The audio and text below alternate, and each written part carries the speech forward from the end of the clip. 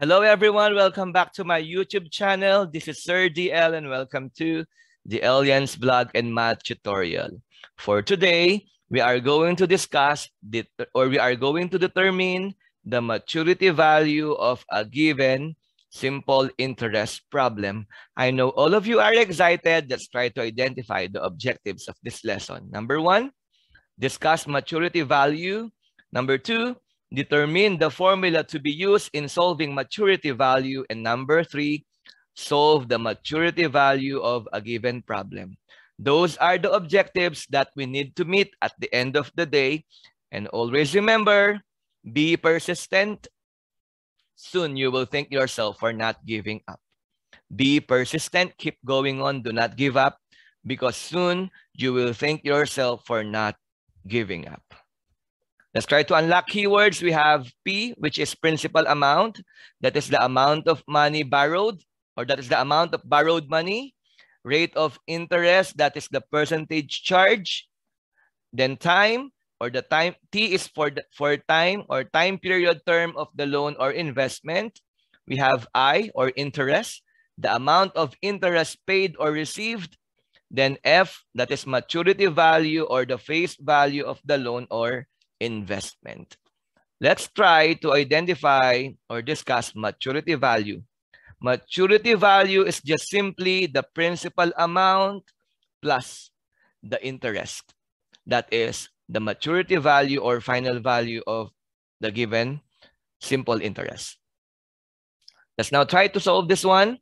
Sophia makes an investment by lending 24,000 pesos to Judy for 2 years, an interest rate of 11% per annum. What is the maturity value of the investment? Again, Sophia makes an investment by lending 24,000 to Judy for 2 years with an interest rate of 11% per annum. What is the maturity value of the investment?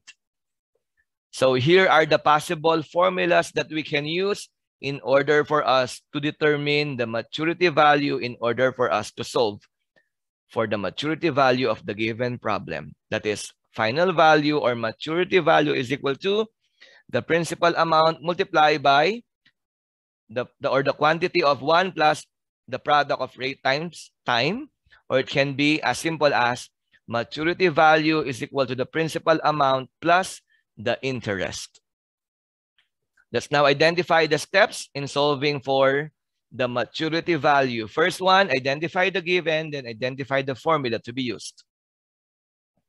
So here's the problem. Sophia makes an investment by lending 24,000 to Judy for 2 years with an interest rate of 11% per annum. What is the maturity value of the investment? What are the given? We have the principal amount, that is 24,000 pesos. We have interest rate, that is 11%, or we need to convert this one into decimal by simply dividing 11 by 100, that is 0.11. Then time, that is 2 years, payable in 2 years. And we are looking for the maturity value or final value. So these are the given based on the problem. Let's now try to determine the formula to be used. Since we have principal amount, rate, and time, we are going to use this formula. That is, final value or maturity value is equal to the principal amount multiplied by the quantity of 1 plus the product of rate and time. Since we have the given and the formula, we can now solve the maturity value. These are the given, and this is the formula. Let's now substitute the given on the given formula. So that means maturity value is equal to 24,000 multiplied by the quantity of 1 plus the quantity of 0.11 multiplied by 2. Let's now multiply 0.11 by 2, and the answer is 0.22. 0.11 multiplied by 2 is 0.22. Then we need to add 0.22 and 1. 1 plus 0.22. The answer is 1.22. Then find the product of 24,000 and 1.22. The final value is 29,280.00 pesos. Again, multiply 0.11 by 2, that is 0.22, then add 1 plus 0.22, that is 1.22, then multiply 24,000 and 1.22, the final value or the maturity value of the loan is 29,280.00. That means this is the amount of money to be paid at the end of the term. From 24,000 pesos, it becomes 29,280 pesos. That means there is a 5,280 pesos interest. Next example, Juancho pays 18,500 pesos in a 5.5 years term, deposited earning 8.25% per annum. Question, how much will the bank pay him on the maturity value? Or how much is the maturity value of the loan?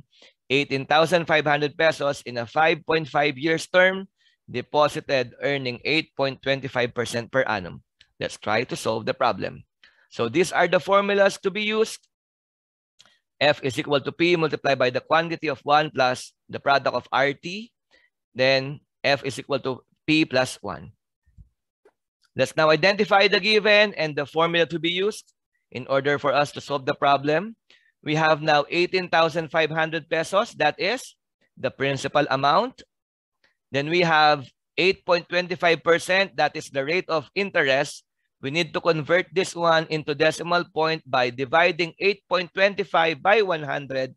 And the answer will be 0.0825. Then time is 5.5 years.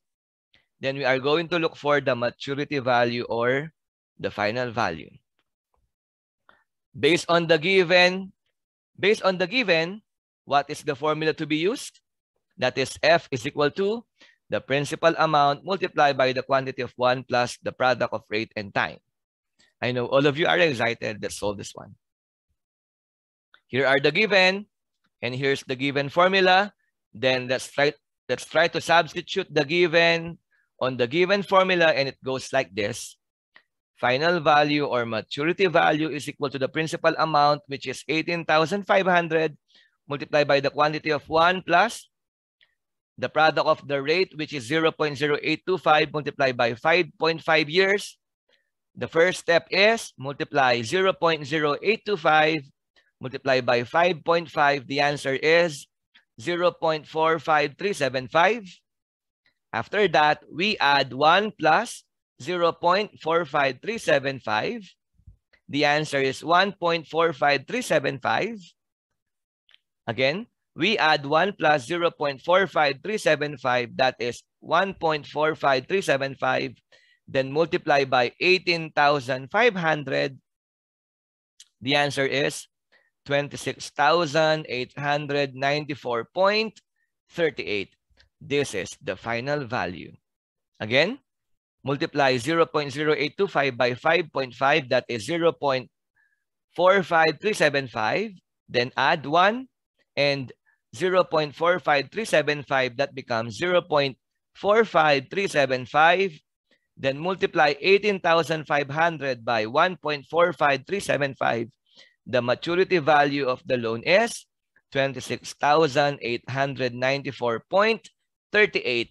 If you want to know how much interest did he or she receive, you are going to subtract final value by the principal amount, and that is the amount of interest he or she gained, or Juancho gained at the end of the term. And that's very easy, right? I know you were able to follow the process in solving the maturity value of a given simple interest problem. Okay, we're finished. Just always remember that mathematics will always remind us that in every problem, there is a solution. Thank you for watching, and God bless you all. See you on our next tutorial.